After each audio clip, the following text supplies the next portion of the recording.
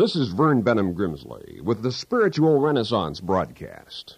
You as a human being are possessed of potentials utterly unsuspected in nature. There is more to you physically, mentally, and spiritually than you may ever have consciously imagined. Your brain is capable of storing 12 billion bits of information.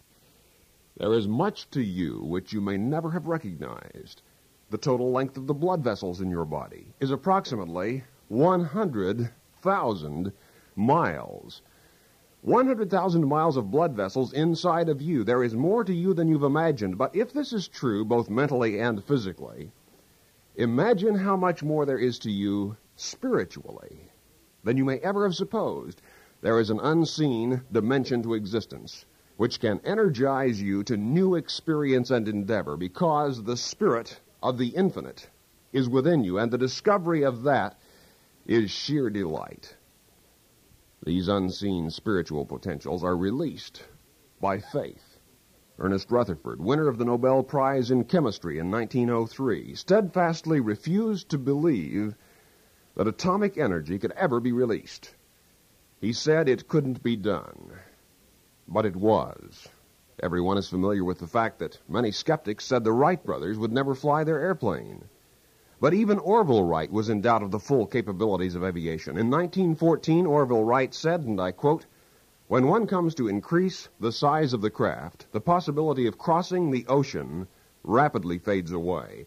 This is because of the difficulties of carrying sufficient fuel. It will readily be seen, therefore, why the Atlantic flight is out of the question." End of quote. Orville Wright himself said flying across the Atlantic just couldn't be done. He was wrong. You may likewise doubt your own potentials, but beware of such doubt. You are an infinitely valuable son or daughter of the living God of all this cosmos, and when you and God go into partnership, great things can and will take place. Such faith is liberating of your potentials. The teachings of Jesus center on positive attitudes toward life and the universe itself. And this sort of energetic, aggressive philosophy is increasingly substantiated by the findings of modern psychology. Dr. Leila Swell, professor of educational psychology at Queens College in New York, strongly disapproves of the way in which psychiatry has tended to concentrate its emphasis on the failures of people.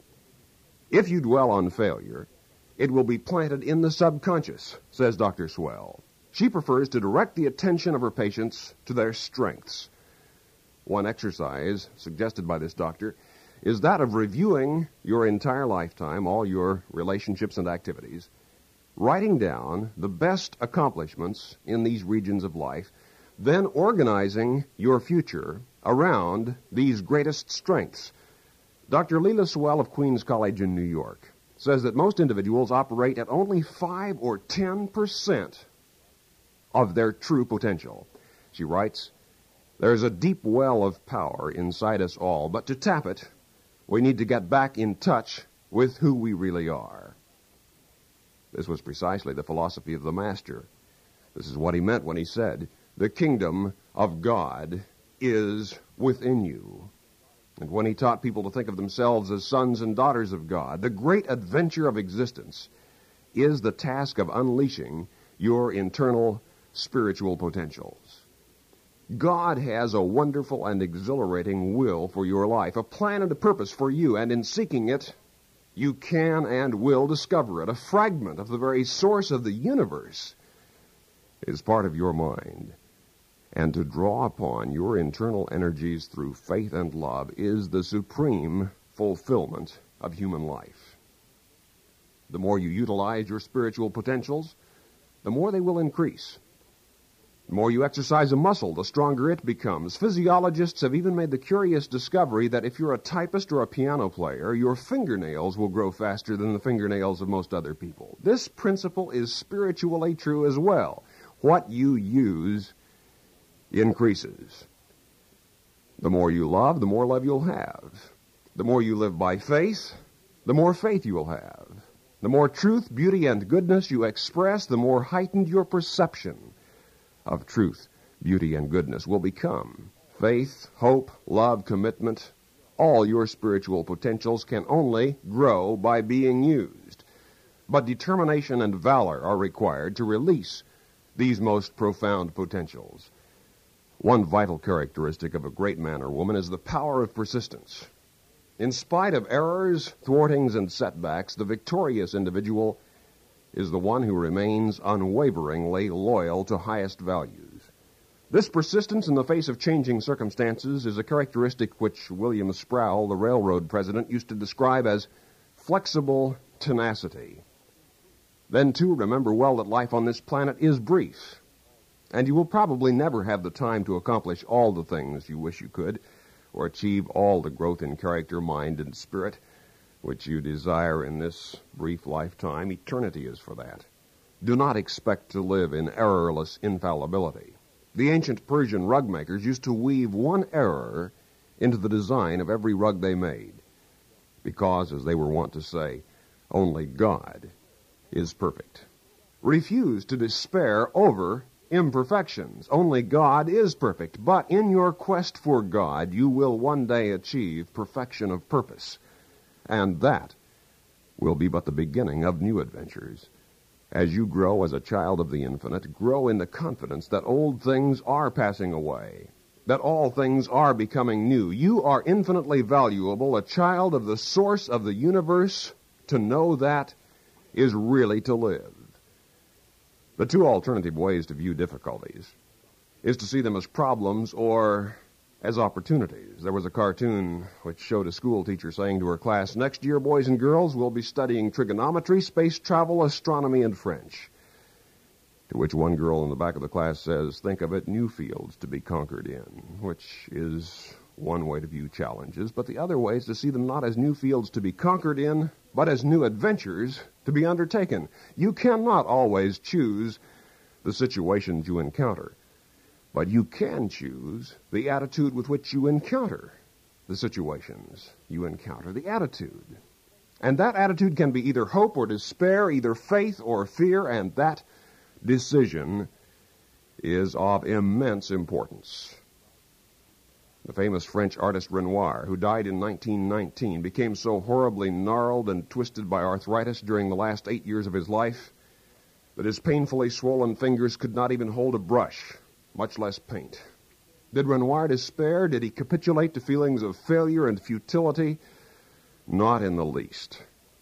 He developed a method of strapping his artist's brush onto his right wrist and kept on painting. Several canvases done even during those last years of arthritic agony are masterpieces, have sold for hundreds of thousands of dollars. True greatness is characterized by spiritual spunk, the stubborn refusal to roll over and die when life becomes difficult.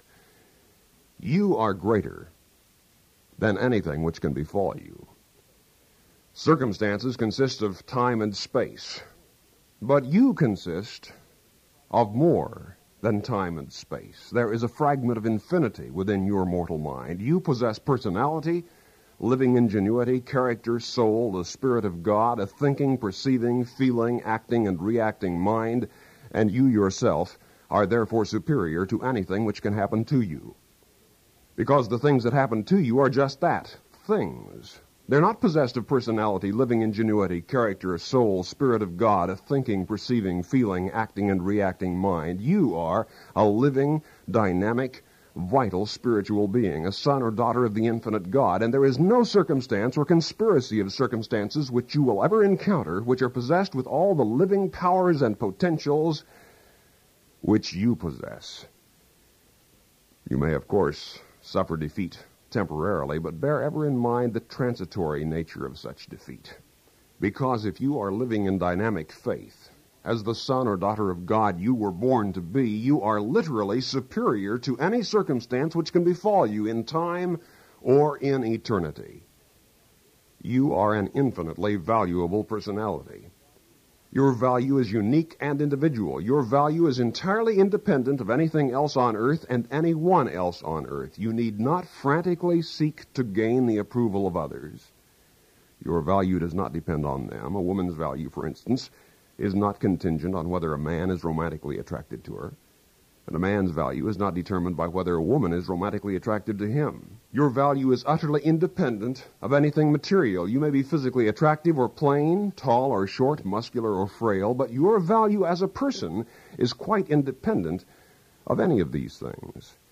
Your value does not depend on whether or not you are invited to the most fashionable dinner parties, are listed in the social register, or make large amounts of money in business. Your value does not depend on maintaining a circle of other people who will continually remind you that you're valuable. Health is valuable, but your value does not hinge on whether or not you're healthy. Success may be valuable, but your value does not depend on whether or not you are successful. Friendship is valuable, but your value does not depend on how many friends you have. There is an extraordinary liberation in the realization, discovery that your personal value as an individual is utterly independent of anything else on earth. You do not need to bow or grovel or bootlick before any person, any institution, any organization, any religion, or anything else on earth in order to attain or achieve personal value. You are valuable independent of any of that. You are valuable because you're a child of the universe. You belong here. Your place in the cosmos is as planned and assured as the place of the sun and the stars. You are a son or daughter of the infinite God. A fragment of infinity indwells your mortal mind. You need not engage in the frantic, obsessive, compulsive quest to court the approval of others. Your value is independent of others. You may, in fact, be valuable to others. That is sublime. But remember well that your value does not depend on those others. Your value is not validated by vote. It does not require a quorum of consensus among your family, friends, business associates, or anyone else on earth to establish your value. You need not expend 1 ounce of energy or molecule of worry in begging or pleading or whining or craving the endorsement of anyone or anything else on earth in order to establish your value. Your value is independent of any and all other things. Your value is cosmic, it is spiritual. Your value is of God, not man. Your value is independent of your clothes, car, social clubs, education, wealth, physique, health, criminal record, or anything else on earth. You are valuable to this universe and in this universe because you are valuable to God, a son or daughter of the universal Father. And then write to us, will you? We really want to hear from you at the Spiritual Renaissance Institute, Box 3080, Oakhurst, California, 93644. I've written Finding God, Getting to Know God, Growing Spiritually, 7 Principles of Prayer, Life After Death, any and all of this literature. Yours free, without cost, charge, or obligation when you write to us. For those of you listening in other countries around the world over our international satellite and shortwave network, let me spell out mailing address, Box 3080, Oakhurst, O-A-K-H-U-R-S-T, California, California, 93644, USA. This is a non-sectarian, non-profit program proclaiming the dawning spiritual renaissance, the fatherhood of God and the brotherhood of man, the worldwide family of God. And so for now, this is Vern Grimsley saying, may God's will be done by you. Good day.